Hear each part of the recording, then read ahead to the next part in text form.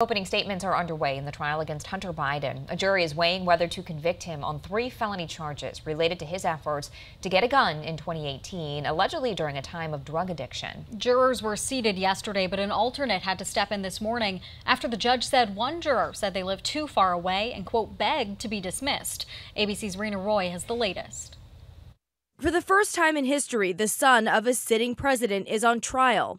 Hunter Biden facing 3 felony charges, walking into court today, hand in hand with his wife, Melissa Cohen. A jury of 12 was seated Monday, but this morning the judge announcing one juror was excused, saying getting to court each day would be too difficult. With an alternate in place, jurors hearing opening statements from both prosecutors and defense attorneys.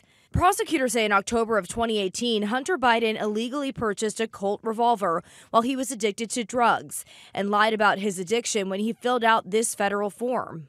But his lawyers have argued that the form was not clear about the terms user or addict, so their client did not knowingly lie, saying Biden had just completed a 12-day rehab program. The defense also suggesting President Biden's brother, Jimmy Biden, will testify to explain that period of time. Prosecutors are expected to call an FBI agent as their first witness, who will likely present several of Hunter Biden's text messages and excerpts from his 2021 memoir, part of the prosecution's evidence as they try to prove Biden knew he was an addict when he bought the gun. The jury includes several people with family members who suffered from addiction or who owned firearms, including a man whose father died by gun violence and whose brother was sentenced to prison for drug crimes. The First Lady, Dr. Jill Biden, and Hunter's sister Ashley also returning to court today to support him.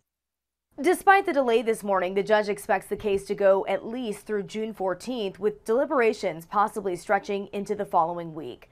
Rena Roy, ABC News, New York.